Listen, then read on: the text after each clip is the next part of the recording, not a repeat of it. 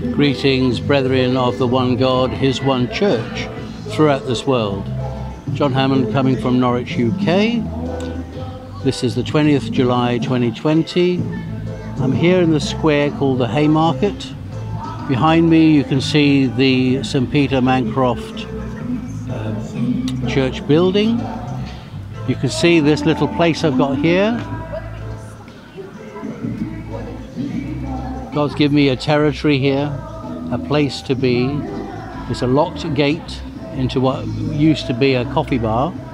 It's the church grounds, but it's got walls on three sides, so it's physically a sheltered place. But of course, if I swing around here, you can see the open square in front of the open door. And it is, of course, prophetic. Anybody's welcome to come into God's presence here. This is the mystery of faith. The world that doesn't believe in God doesn't believe in the God who's in us.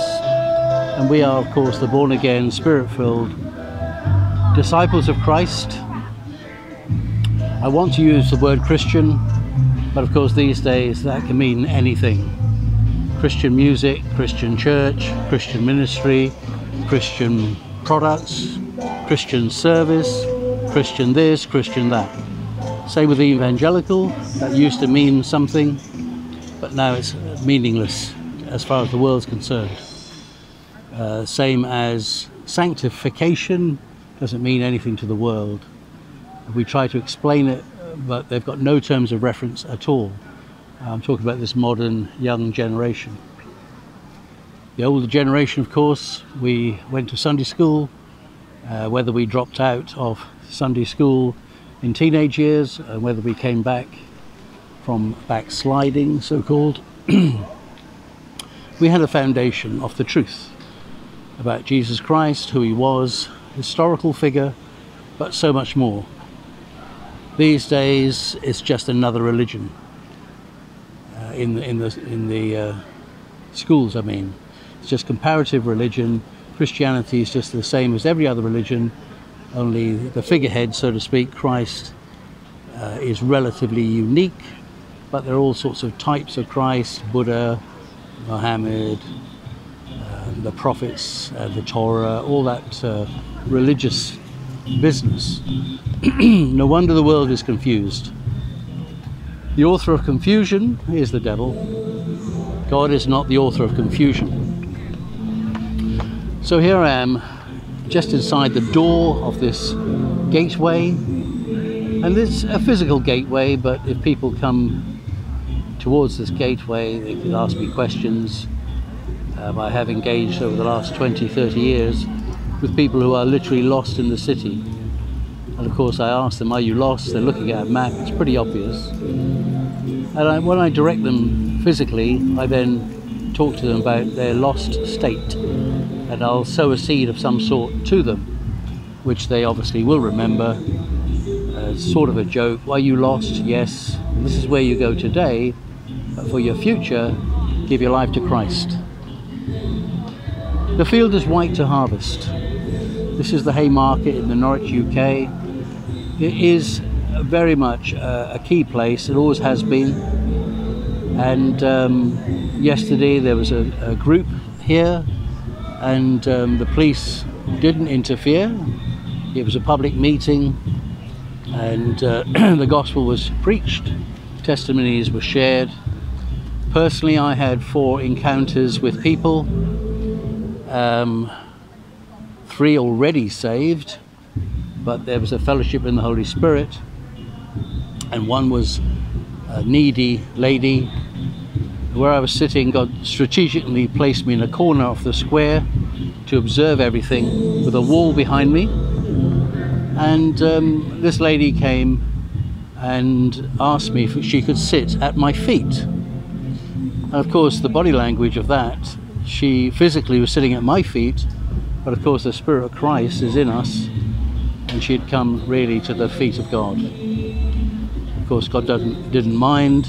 She sat there and started to smoke a cigarette, which of course was a fragrance which was not well appreciated. Me being an ex-smoker, She sensed it, apologized, moved a little bit further away, finished her cigarette, and we talked a little bit. I gave her Jeremiah 29:11-13. Jeremiah chapter 29, verse 11-13. And at the end of the meeting, I actually wrote it on a card so that she wouldn't forget. And I went across and gave it to her with an instruction from the Lord to find her way to the Christian bookshop and see if they've got a recovery Bible. Personally, this is a version of the Bible which is aimed at those who are looking for recovery but are in recovery. First step, admit they got a problem. I have personally been led by God, the Holy Spirit, to buy several, put in the inscription, and to give it to whosoever believes in Jesus Christ and wants to recover from the sin of idolatry, which is addiction, alcoholism, drug addiction, etc. It's a dependency on a worldly, physical, worldly substance which is not God. So that in itself becomes the idol. So now the Christian bookshop is becoming open again, I believe. I do want to see if I can get hold of 3 or 4, maybe 5 or 6 recovery Bibles for the use of those in recovery who are either physically part of the Overcomers in Christ group, or they will be connected to us in a looser sense out in the community. And the Lord has told us where 2 or 3 gather, He is with us. So here come 2 candidates. Of course, I know them by sight, might even know their names, but they are not, as far as I'm aware, in the peace of Jesus yet. Drug addicts, alcoholics, yeah. Seen them around for years. And God makes a way where there seems to be no way. Personally, God came into my life 36 years ago, set me free from addictions, drunkenness, smoking, work, as a workaholic, and gambling. That was another one of my things I used to do with my money, wasting my money, wasting my time. Jesus says, those whom the Son sets free are free indeed. Freedom is coming back to the city. People are around. If I swing around, you'll see people walking. Square is fairly well populated. People are socially distant, except in 2s and 3s, and nobody's policing that, because the assumption is you are in a bubble with those nearest and dearest to you. We're getting back to normal over there in McDonald's. You see McDonald's in the background there. The queue is distant in 2s, generally 2s, people pairing up, going for lunch. But of course, Jesus was talking about the church being people, not buildings. And significantly, now that the buildings have been closed down, God has clearly told them that His Father's house is for prayer and not buying and selling. It cannot be simpler than that. The challenge is to those who run the church buildings is who's going to pay for it. That's always been the challenge. The fact is that Jesus never built a building, He never hired a building, He never paid for a building, He didn't even live in a building. Of course, the early church, when 3,000 were added to the church, the body of Christ, there was no name of denomination. They were added to the church. Church meaning ecclesia, people. So the people of God, 120, 100 and whatever, turned into 3,000 plus, and households. And where do they go?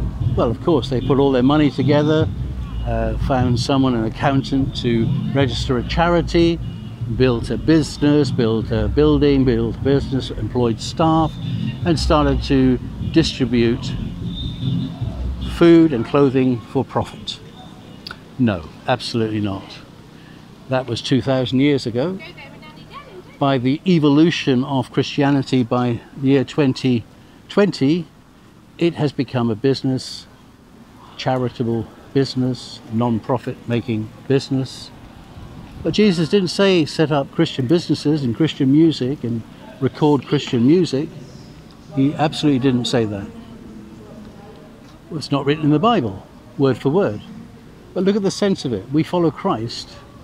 We don't follow the ways of this world. And the business world, which is where I came from the 80s, 70s, 80s, the business world is full of selling services and or products. Even money became a product, which they started to sell, discount, putting us into debt and credit and so forth and so forth. So this is year 2020. So what is the Spirit of God saying? Read the Bible. Look at the early church. They were in each other's houses, sharing everything in common. And that's the challenge. Do good, especially to the household of faith. These days, we need the Holy Spirit more and more. The indwelling Holy Spirit, He's our teacher. He's the one who guides us. Trouble is, they've tried to, emphasis tried to, restrict the freedom of the Holy Spirit to turn up in private meetings and to give some feedback. That is what prophecy is, feedback.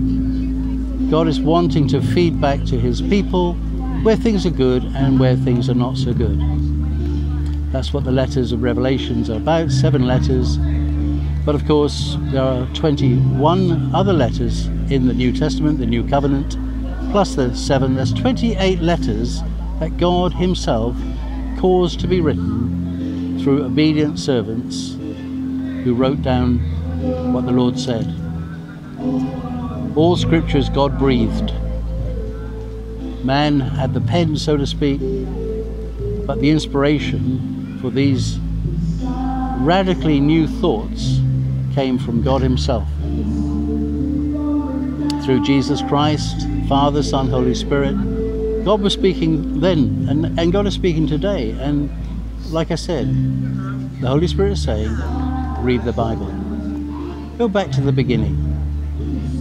Isaiah chapter 6 to Isaiah chapter 10 talks about a tree being cut down to the stump. And from that one stump comes the righteous branch of Jesus Christ.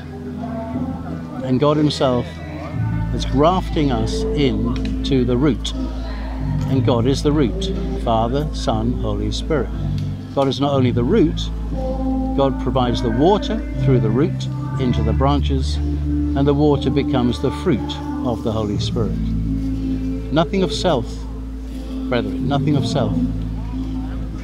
The fruit of the Spirit is not self-produced. We're not producing it. It's not an it. It's not something we can manufacture. The love of God is the love of God. Peace, joy, kindness, goodness. We cannot manufacture the love of God. We cannot make up love. The love of God is God. God is love. And the fruit of the Spirit is love, joy and peace. Love, joy and peace. All these registered charities. There comes a point when you realize that our works are filthy rags.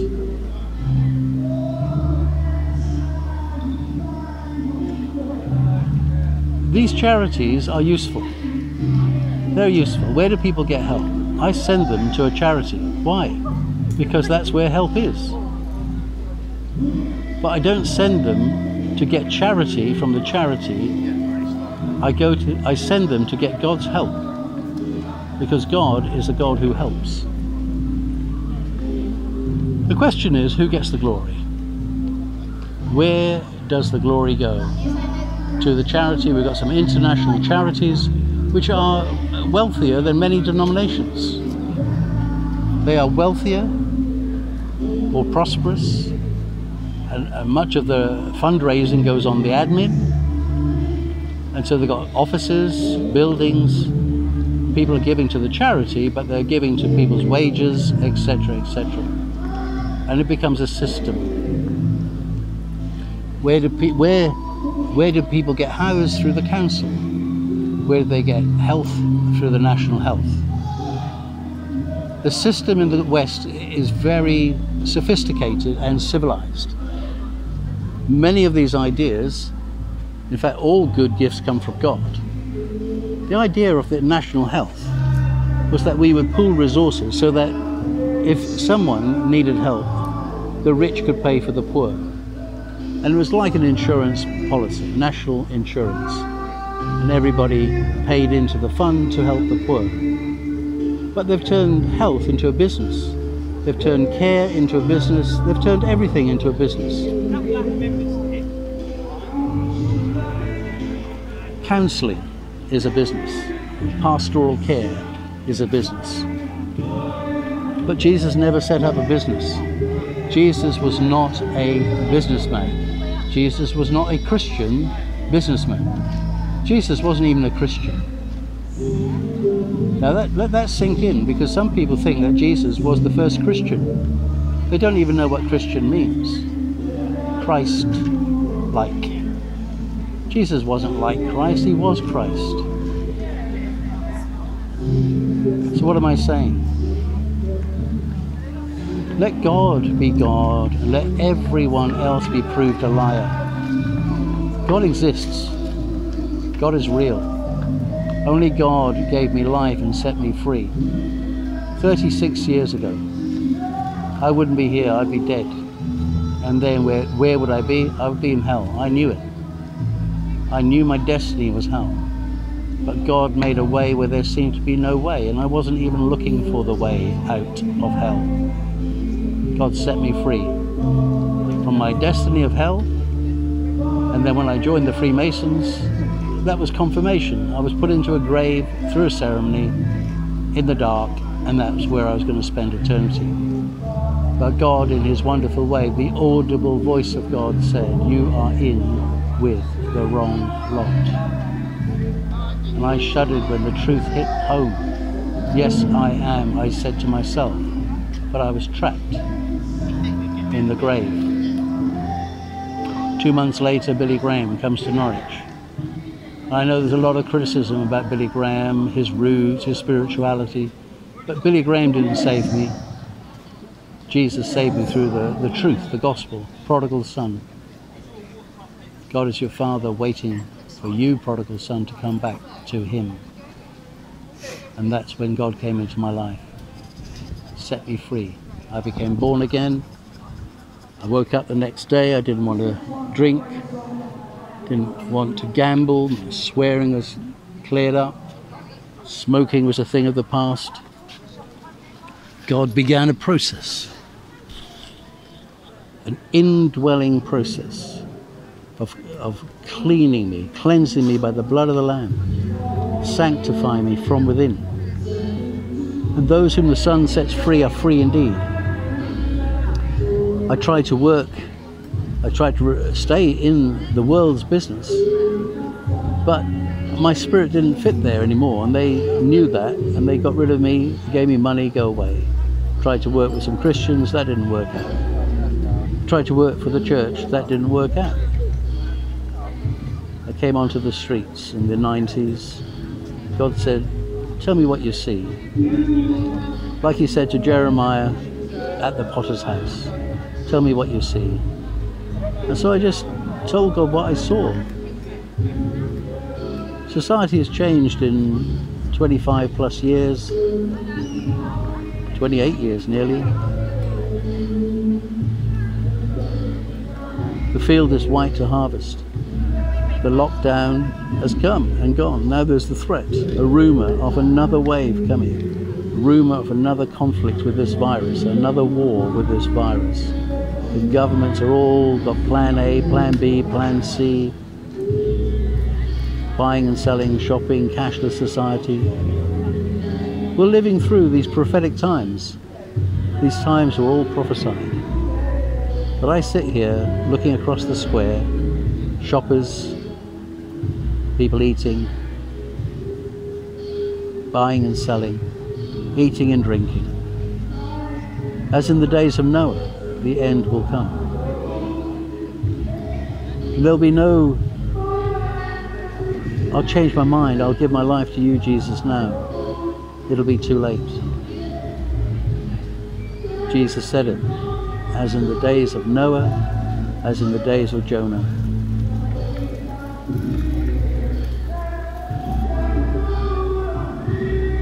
Rebellion is as the sin of witchcraft. There is so much done in the name of Jesus, but it's vanity, vanity, vain glory. God is jealous for his glory. He will not give his glory to another. Father,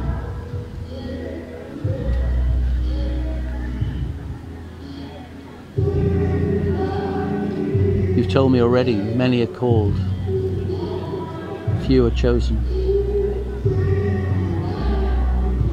I don't even know how to pray these days, Father. I'm starting to understand how the Spirit of God moves on once the hearts are so hard that they will not change. The Spirit of God moves on. And they don't know, like Laodicea, they don't know. The Spirit of God has left them. Jesus was on the outside of Laodicea, Father.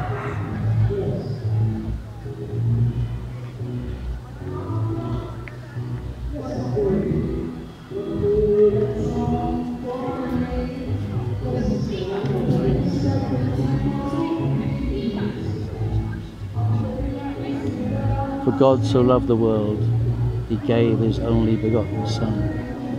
Whosoever believes in him shall not perish, but have eternal life, everlasting life.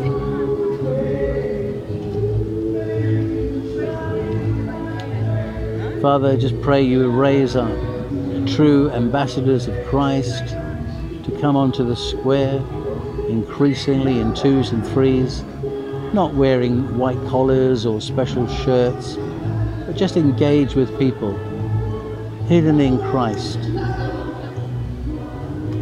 so that we can engage, so people realize there is a God nearby. You say in your word, draw near to me and I'll draw near to you.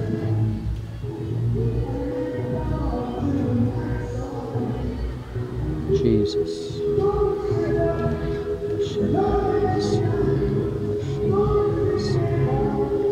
Holy Spirit, have your way.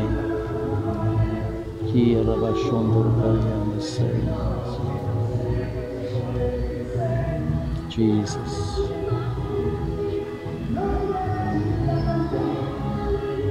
Persevere in what God is calling you to do. Yesterday morning I was invited to speak to a group of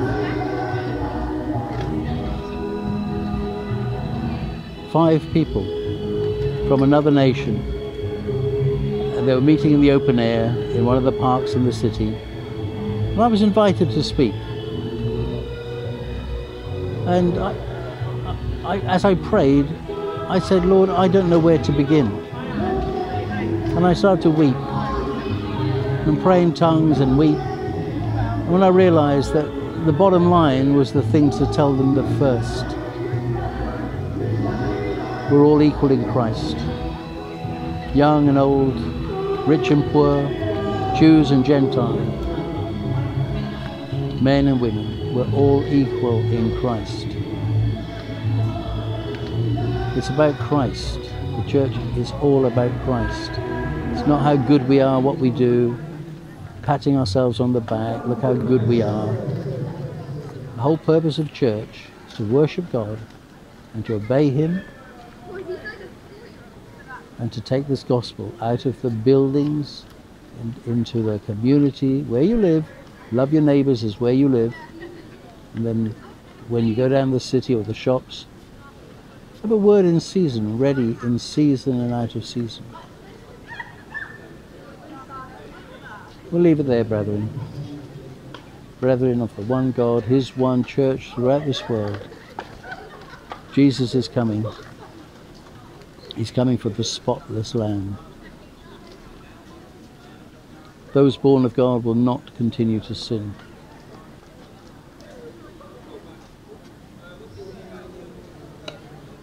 The blood of the Lamb has cleansed us, is cleansing us, keeps cleansing us, keeps us free of all the spirits of this world. And some of the worst spirits of this world we contend with, religious spirits. The spirit of the Pharisee, the spirit of the Sadducee, the spirit of the scribe. Even the disciples got into competition. Peter, I follow Peter. I follow Apollos, I follow Paul. We follow Christ, and Christ in Paul. Through the scriptures is still speaking, and Peter. And all the disciples. Lord, you've used them all to help us today. Good, faithful servants. Father, we've started this race. Enable us to continue this race, Father, and to be there to pick people up who fall and trip. And Lord, to preempt them falling. This is what many people won't accept in the churches, that you're the God who wants to preempt people going wrong. Prophecy, warning. If you do this, something disaster will befall on you. And people say, well, I'll learn the hard way. And Lord, you say, I don't want you to learn the hard way. You're like the father with a child, and the child keeps wanting willfully and keeps falling over, and you're trying to help the child, but stubborn pride in your people, Father. Stubborn pride. These are your people, your children, your sheep, Jesus, not mine.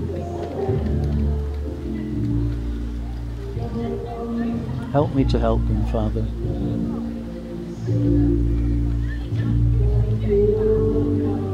Holy Spirit, we need you. Pour out your Spirit, Lord God, on all flesh in this city, Norwich, UK. Afresh today. Your mercy is new every morning. Pour out your Spirit, Father God, Jesus. Holy Spirit, we welcome you.